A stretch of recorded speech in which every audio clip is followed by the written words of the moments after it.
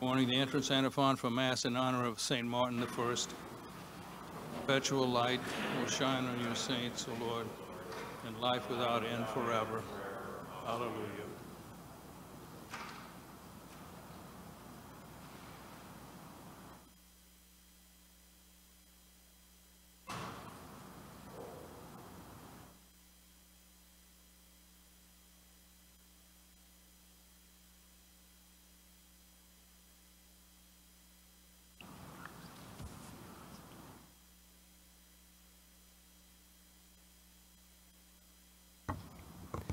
In the name of the Father, and of the Son, and of the Holy Spirit. Amen. The Lord be with you.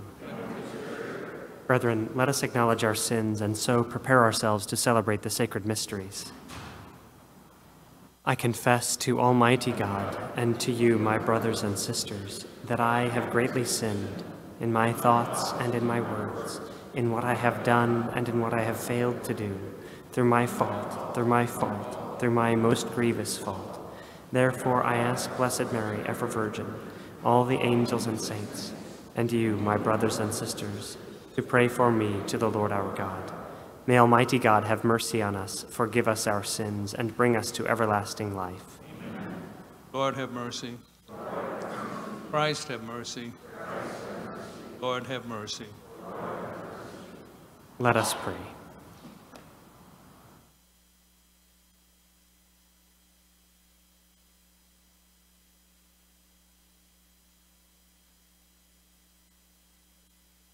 Grant, Almighty God, that we may withstand the trials of this world with invincible firmness of purpose, just as you did not allow your martyr Pope St. Martin I to be daunted by threats or broken by suffering.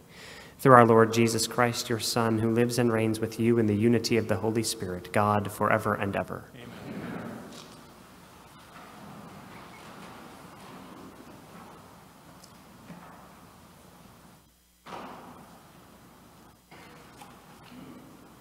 A reading from the Acts of the Apostles. The community of believers was of one heart and mind, and no one claimed that any of his possessions was his own, but they had everything in common. With great power, the apostles bore witness to the resurrection of the Lord Jesus, and great favor was accorded them all. There was no needy person among them. For those who owned property or houses would sell them, bring the proceeds of the sale, and put them at the feet of the apostles, and they were distributed to each according to need. Thus, Joseph, also named by the apostles Barnabas, which is translated son of encouragement, a Levite, a Cypriot by birth, sold a piece of property that he owned. Then he brought the money and put it at the feet of the apostles. The word of the Lord.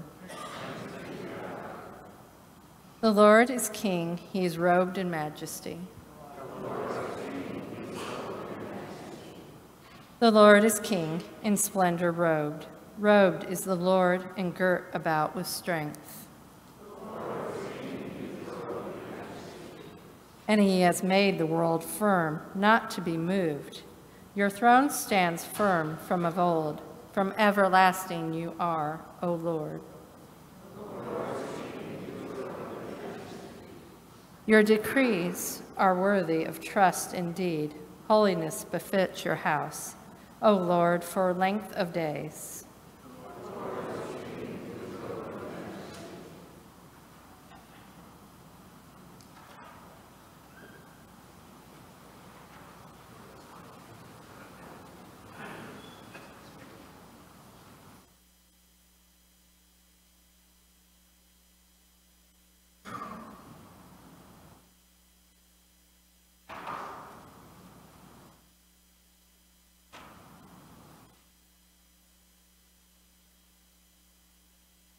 The Lord be with you. A reading from the Holy Gospel according to John. Jesus said to Nicodemus, "You must be born from above. The wind blows where it wills, and you can hear the sound it makes, but you do not know where it comes from or where it goes. So it is with everyone who is born of the Spirit. Nicodemus answered and said to him, "How can this happen?" Jesus answered and said to him, "You are the teacher of Israel, and you do not understand this? Amen, amen, I say to you, we speak of what we know, and we testify to what we have seen. But you people do not accept our testimony. I tell you about earthly things, and you do not believe. How will you believe if I tell you about heavenly things? No one has gone up to heaven except the one who has come down from heaven, the Son of Man. And just as Moses lifted up the serpent in the desert, so must the Son of Man be lifted up, so that everyone who believes in him may have eternal life." Gospel of the Lord.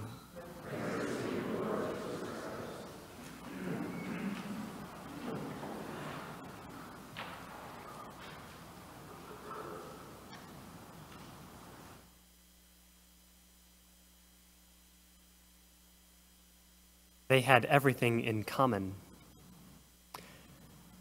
This is one of the outstanding features of what's called the apostolic life. The early church, the very early church, seemed to be living in a way that everyone offered their property to the good of the community. And it was, as this paragraph from the Acts of the Apostles describes, given out in common. It was held in common and given to each according to his need. There was no needy person among them, etc. Now, why was this? Why did the apostles live this way? It seems that they were living this way in imitation of Christ, who lived this way. He was poor. He had nothing of his own. He had no possessions. He had no place to rest his head, as he says in one place. He had no wife. He had no children. He died almost alone and was buried in another man's tomb. Son of Man did not come to be served, but to serve. And so the apostles lived this way in imitation of him. Even from their call, they left everything and followed him. They left their nets, they left their fathers, they left everything to follow him.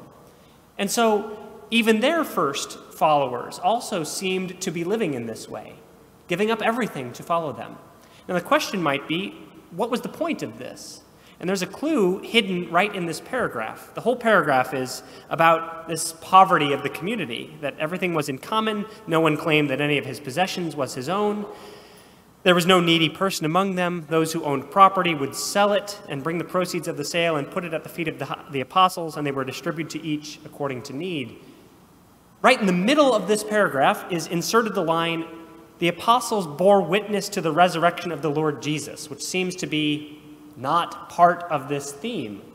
But that's exactly the purpose of this theme. Why did they live this way? In order to bear witness to the resurrection. And the reason for this is that the resurrection is a purely heavenly phenomenon. It is purely spiritual. It is that which comes from above. The earth does not have it. It doesn't own it. It doesn't understand it. It comes from God, who's in heaven. And so we have to live the life of the one who came down from heaven if we want to share in the life of the one who goes up to heaven.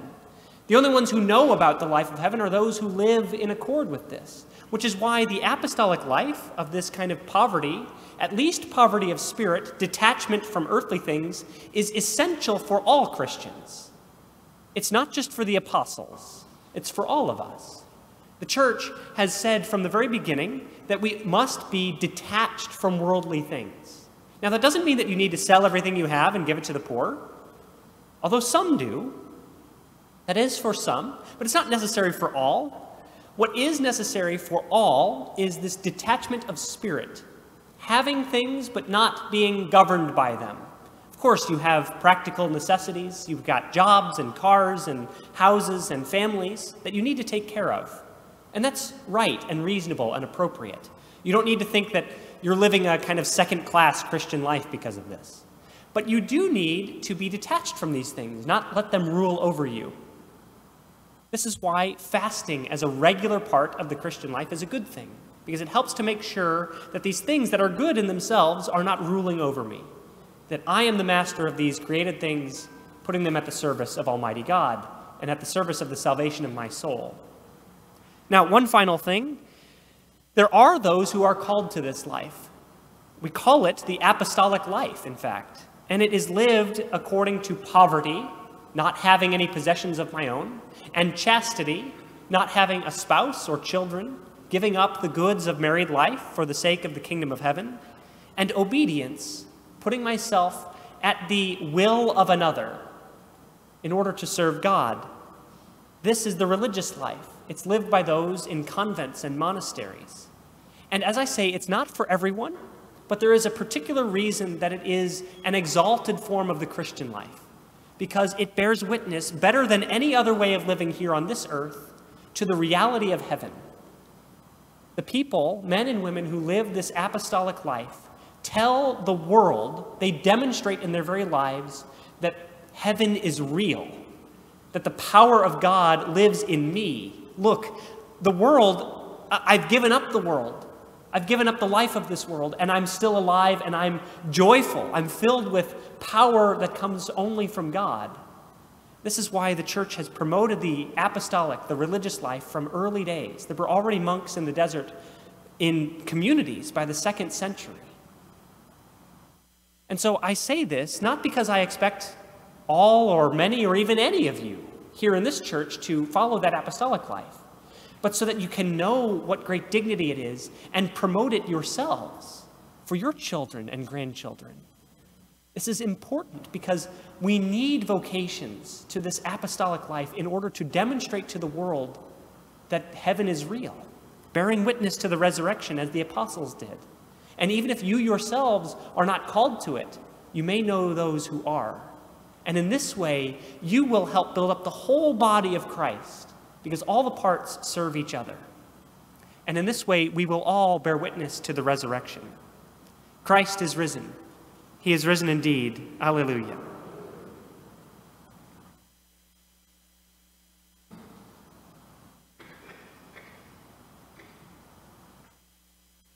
With confidence in our Heavenly Father, let us present him our petitions.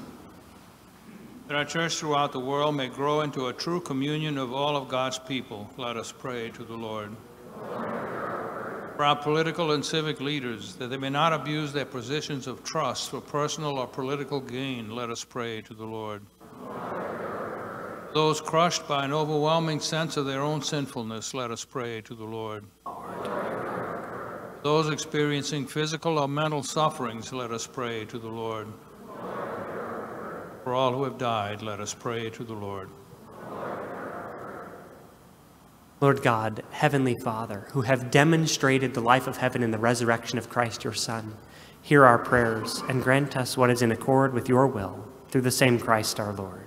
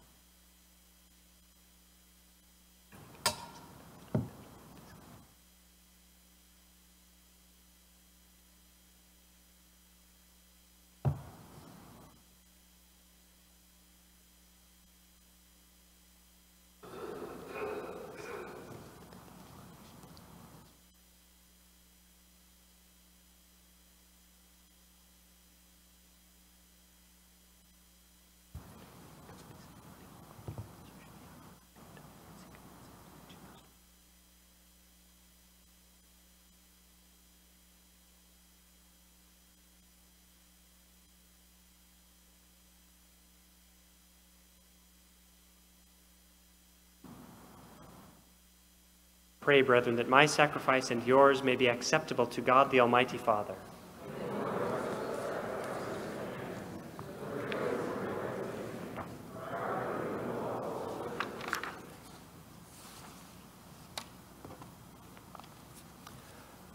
Grant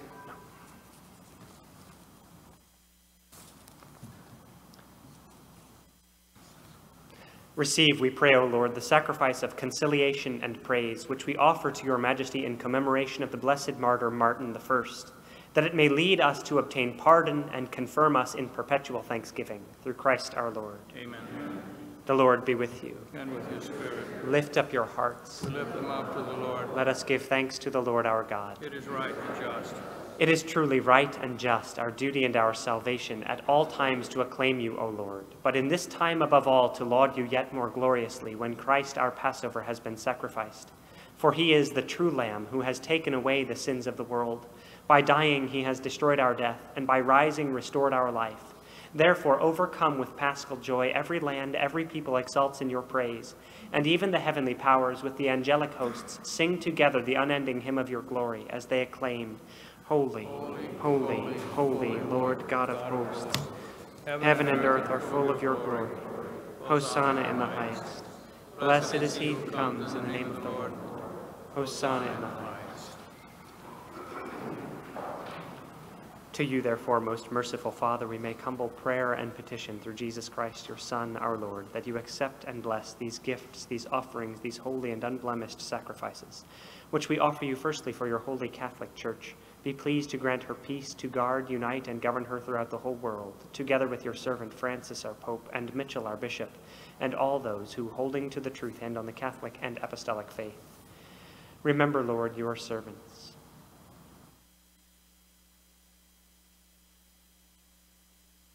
And all gathered here whose faith and devotion are known to you. For them we offer you this sacrifice of praise, or they offered for themselves and all who are dear to them, for the redemption of their souls, in hope of health and well-being, and paying their homage to you, the eternal God, living and true, in communion with those whose memory we venerate, especially the glorious ever-Virgin Mary, Mother of our God and Lord Jesus Christ, and blessed Joseph, her spouse, your blessed apostles and martyrs, Peter and Paul, Andrew, James, John, Thomas, James, Philip, Bartholomew, Matthew, Simon, and Jude, Linus, Cletus, Clement, Sixtus, Cornelius, Cyprian, Lawrence, Chrysogonus, John, and Paul, Cosmas, and Damian, and all your saints. We ask that through their merits and prayers in all things we may be defended by your protecting help through Christ our Lord. Amen.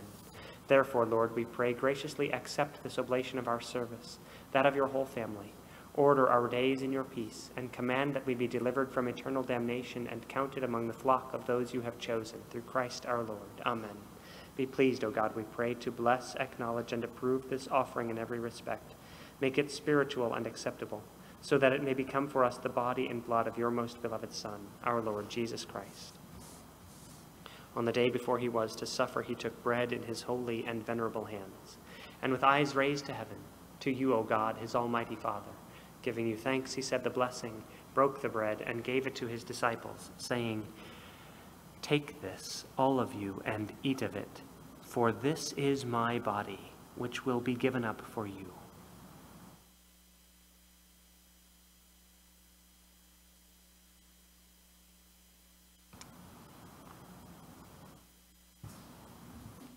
In a similar way, when supper was ended, he took this precious chalice in his holy and venerable hands. And once more giving you thanks, he said the blessing and gave the chalice to his disciples, saying, Take this, all of you, and drink from it, for this is the chalice of my blood, the blood of the new and eternal covenant, which will be poured out for you and for many for the forgiveness of sins. Do this in memory of me.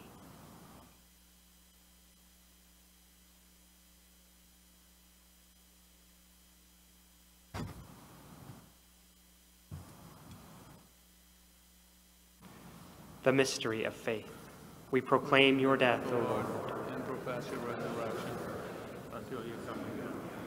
Therefore, O Lord, as we celebrate the memorial of the blessed Passion, the resurrection from the dead, and the glorious ascension into heaven of Christ, your Son, our Lord, we, your servants and your holy people, offer to your glorious majesty from the gifts that you have given us this pure victim, this holy victim, this spotless victim, the holy bread of eternal life, and the chalice of everlasting salvation. Be pleased to look upon these offerings with a serene and kindly countenance, and to accept them as once you were pleased to accept the gifts of your servant Abel the just, the sacrifice of Abraham our father in faith, and the offering of your high priest Melchizedek, a holy sacrifice, a spotless victim. In humble prayer we ask you, Almighty God, command that these gifts be borne by the hands of your holy angel to your altar on high in the sight of your divine majesty, so that all of us who through this participation at the altar receive the most holy body and blood of your Son may be filled with every grace and heavenly blessing through Christ our Lord. Amen. Remember also, Lord, your servants who have gone before us with the sign of faith and rest in the sleep of peace.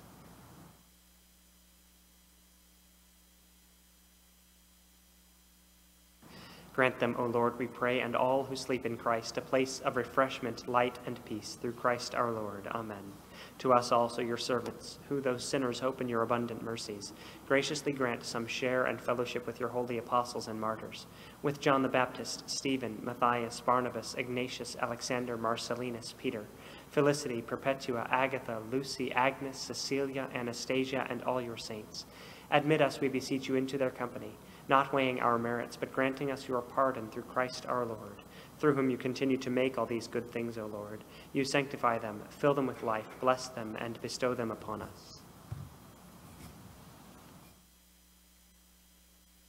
Through him, and with him, and in him, O God, Almighty Father, in the unity of the Holy Spirit, all glory and honor is yours, forever and ever. Amen.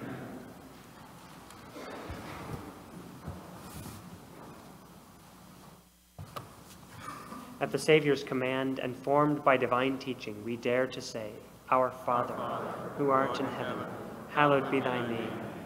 Thy kingdom come, thy will be done on earth as it is in heaven. Give us this day our daily bread, and forgive us our trespasses, as we forgive those who trespass against us. And lead us not into temptation, but deliver us from evil. Deliver us, Lord, we pray, from every evil. Graciously grant peace in our days, that by the help of your mercy we may be always free from sin and safe from all distress, as we await the blessed hope and the coming of our Savior, Jesus Christ. For the kingdom, the power, and the glory are yours, now and forever. Lord Jesus Christ, who said to your apostles, Peace I leave you, my peace I give you, look not on our sins, but on the faith of your church, and graciously grant her peace and unity in accordance with your will, who live and reign forever and ever. Amen. The peace of the Lord be with you always. And with your spirit.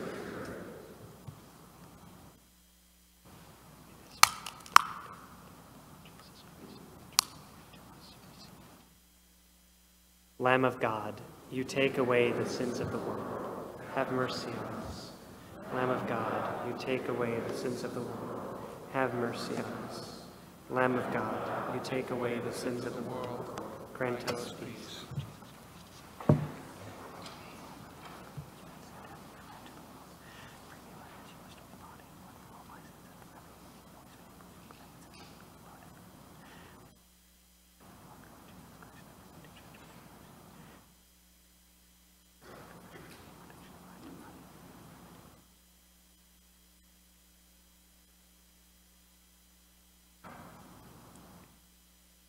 Behold the Lamb of God. Behold him who takes away the sins of the world. Blessed are those called to the supper of the Lamb. Lord, I am not worthy that you should enter under my roof, but only say the word, and my soul shall be healed.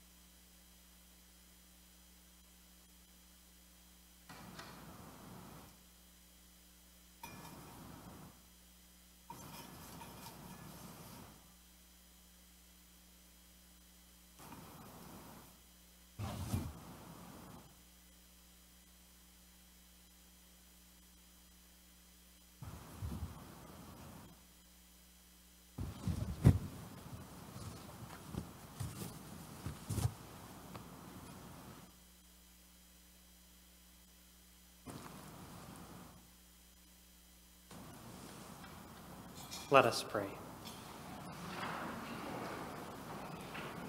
We have received your heavenly gifts, rejoicing at this feast day, O Lord.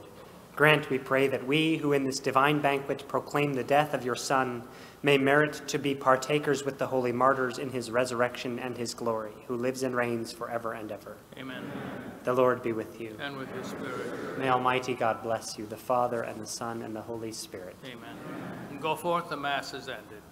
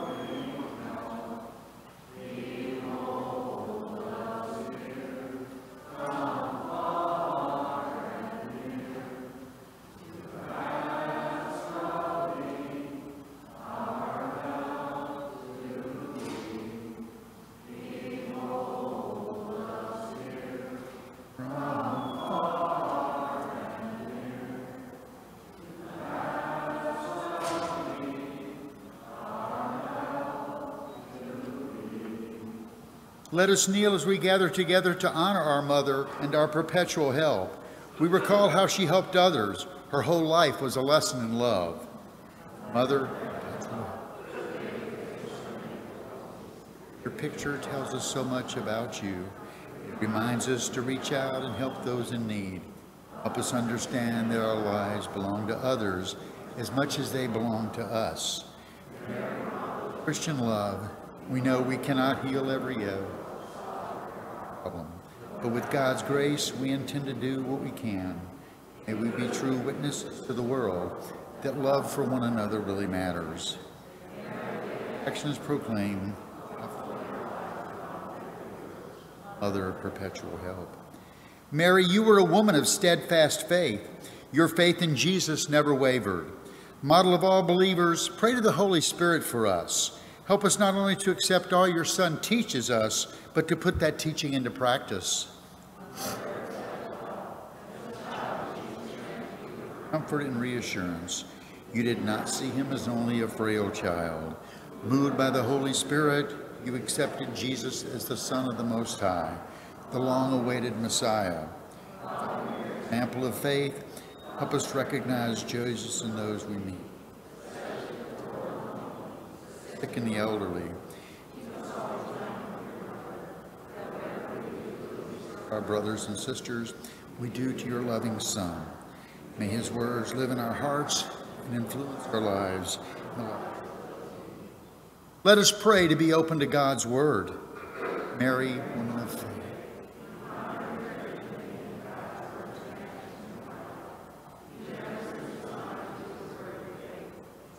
Listen to God's word. Message. May the Holy Spirit enlighten our understanding and give us the courage to put these words into practice. Let us stand as we present our own petitions. Grant wisdom and guidance to our Holy Father, Pope Francis, our Bishop Mitchell, our priest, and all the leaders of our nation, state, and community. Grant peace and unity throughout the world, especially in our homes and families. Grant that young people respond generously to the call of the Holy Spirit in deepening their faith and choosing their vocation in life. Grant us continued health of mind and body, and help the sick, especially those of our families and parish, to regain their health according to your holy will. Grant eternal rest to all our deceased, especially those of our families and our parish, and to the souls of all the faithful departed. Let us pause now to silently present our own personal petitions to our Mother of Perpetual Help. Let us kneel as we continue our prayers. Mary, humble handmaid of the Lord, we need your example today to discover God's will in our lives. Your life, word, and all that we do. Conviction that nothing is more important than doing the will of our Heavenly Father. May we spend each moment in loving and pleasing Him.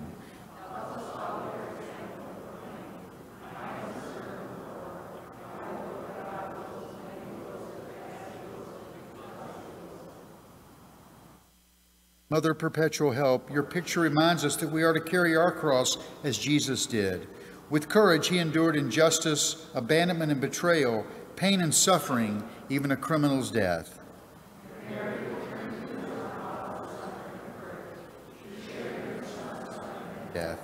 Now you share in his resurrection.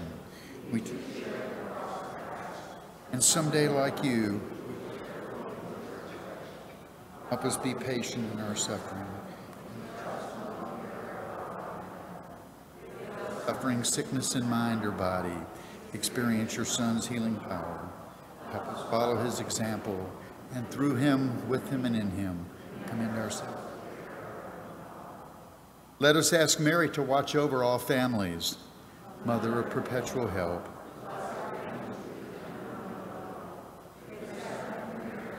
Husbands and wives ever closer together.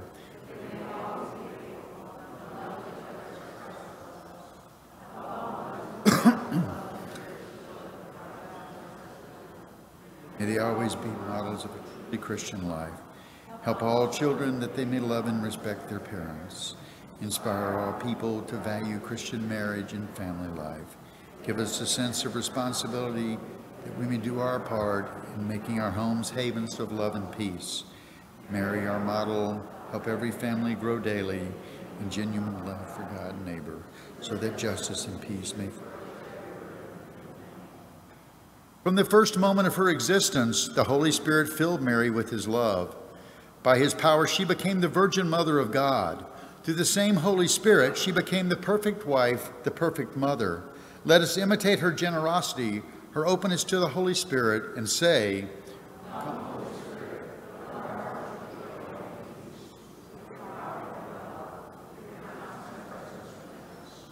Receive the Holy Spirit. May he be with us to strengthen us, above us to protect us, before us to lead us, behind us to encourage us, within us to possess us totally. Through the prayers of our holy patron, St. Alphonsus, through the intercession of our Mother of Perpetual Help, through the merits of our Lord and Savior Jesus Christ, present in the most blessed sacrament of the altar, may the blessings of Almighty God, the Father, Son, and Holy Spirit descend upon us and remain forever. Back you.